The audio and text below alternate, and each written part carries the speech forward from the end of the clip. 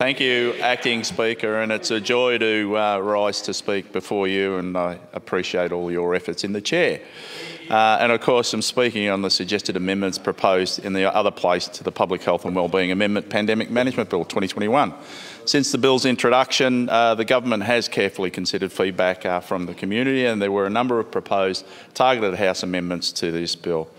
What has happened over the last 2 weeks is just the argy-bargy of Parliament. It was something I thought that's what Parliament did when I was not a member of Parliament, that there's plenty of argy-bargy in this place. The essence of the bill seeks to allow the government to manage pandemics effectively and begin the road to recovery for Victoria sooner. And this is about keeping Victorians safe. And of course, the following amendments are proposed taking account of the key drivers of the public health considerations, the timeliness and the independence. And firstly, we see detention review officers will be renamed detention appeals officers and be appointed by the Governor and Council rather than the Secretary. They will no longer be employed under the Public Administration Act 2004.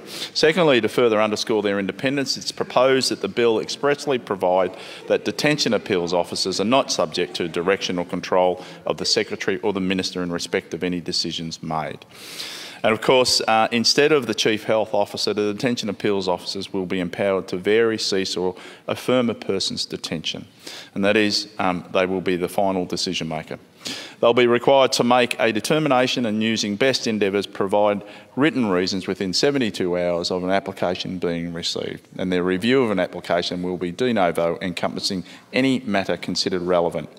And of course, to ensure that public health expertise remains central to decision-making, detention appeals officers will be required to consult with the Chief Health Officer before deciding to cease or vary a person's detention.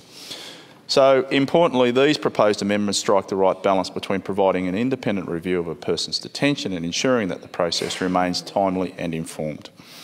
Acting Speaker, as we get on and deliver for and protect Victorians, these amendments allow us to continue to do just that.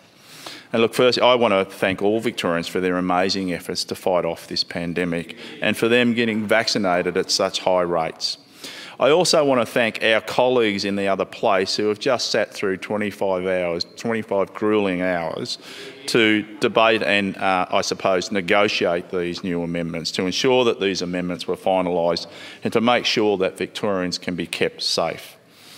I think it was a fantastic effort, and I hope they're all at home resting up right now. Acting Speaker, I do commend the amendments to this House and